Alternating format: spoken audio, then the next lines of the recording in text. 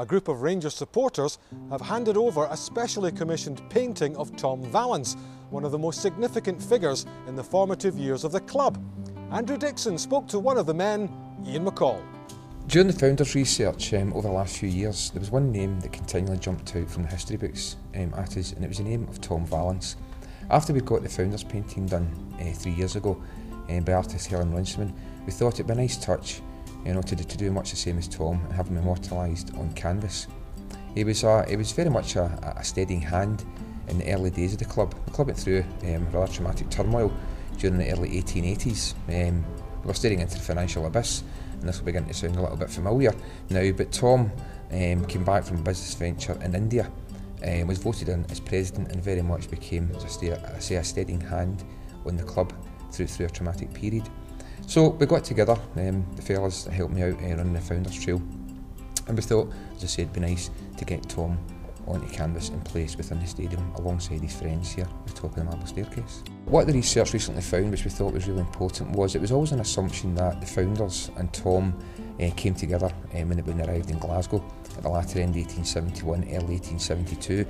But we'd actually found newspaper reports that showed them competing against each other in the Gaelic Head Games as early as 1867, 1868. So that particular band of brothers were forged on the shores of the Gaelic, aged 10 and 11. They came to Glasgow also to seek their fame and fortune, as many thousands of others were doing, and took up the game of association football. So Tom was very much involved with the founders from way before they arrived in Glasgow. Yeah, as I say, Tom arrived in Glasgow in 1872. He was captain of the club in 1877 when we went to the first Scottish Cup final. And in 1887, I think it was one of the biggest steps that the club made, moving from Kinnan Park along here to First Ibrox.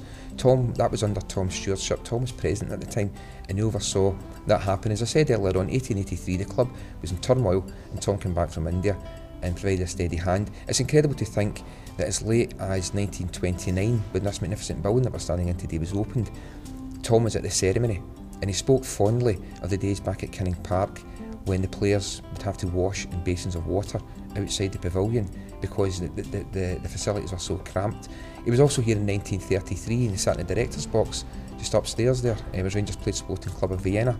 Then a couple of years later, unfortunately, he passed away, but his funeral was attended by Mr Struth and players from the Vale of Leaving team that he faced in 1877. So that'll give you an indication of how highly regarded Tom Vallance was. And from that point of view, it's very fitting that there's now a lasting tribute to him here in the marble staircase. We're absolutely delighted with that, and what a wonderful job artist Helen Runciman has done again.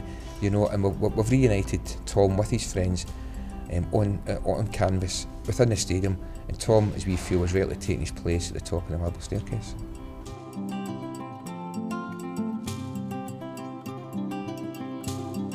Tom had a flourishing restaurant business. He had at least another two premises within the city centre of Glasgow, but we knew about his club restaurant, which was based at 22 Paisley Road West, Paisley Road Toll area.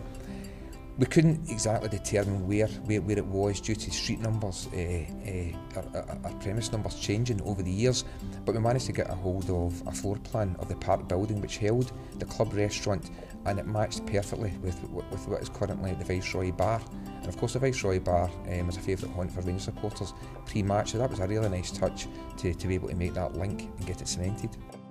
The picture was presented to the club during one of the ever-popular Founders Trail tours that chart the proud history of Rangers. It was unveiled here at the top of the marble staircase to the delight of the gathered fans. It really was important for us to involve as many of the supporters as possible, and to be able to do that at the end of the Founders Trail last Sunday with so many Rangers supporters been in the building, and I think it went down really well when the unveiling was done of Tom. We were approached by a supporter a number of weeks ago who reckoned he had a painting at home with the name T Vallance at the bottom of it. Now, we knew Tom was an accomplished artist, as well as his restaurant business and being club president and captain.